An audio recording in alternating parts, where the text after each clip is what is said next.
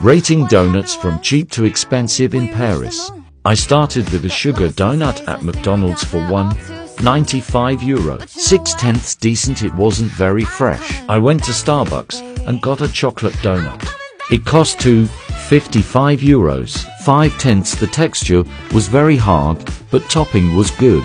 Then I went to Bestie's Bakery and got a pistachio donut for €4.20. 8/10 good texture and icing was yummy.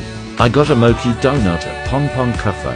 It cost €5.20 for a sesame donut. 100/10 it was so light and the sesame icing was so tasty. I went to Mumsy for the fanciest donut ever. The vibe was like a luxury shop.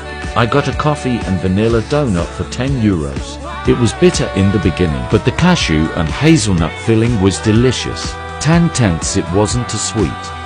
And the balance between the topping and the